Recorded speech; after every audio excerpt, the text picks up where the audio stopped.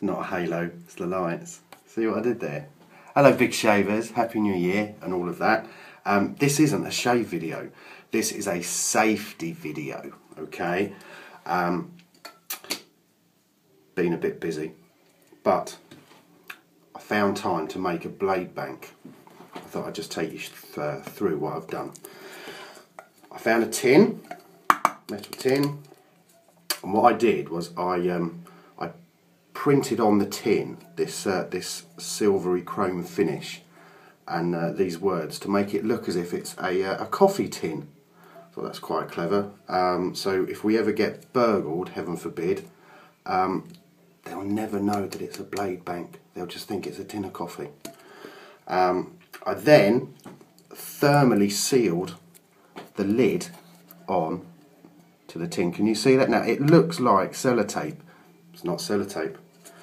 It's a special bonding material used by NASA in the space shuttle series. It's not sellotape. And then I know what you're asking me.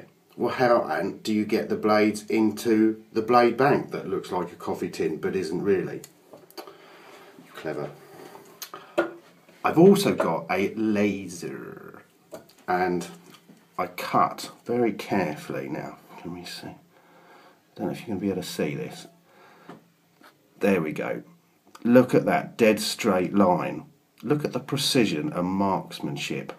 Marksmanship, craftsmanship, both in that lid. Look at that. There's a slot there for the razor blades to go through. It's all been measured, and I will demonstrate to you now how to use it.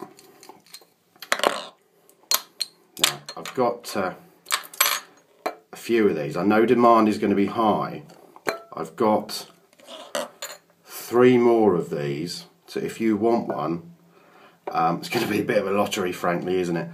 Drop me a line, and if you're one of the lucky ones, then I'll post you one. Alright. So there's the hole cut with a laser, and the blade just goes in there. Yeah. Never to come out. Look, it's like an old piggy bank, isn't it? That won't come out. So get yourself a tin, make it look like a coffee tin, use some bonding material from NASA, laser cut the top, blade bank. You're welcome.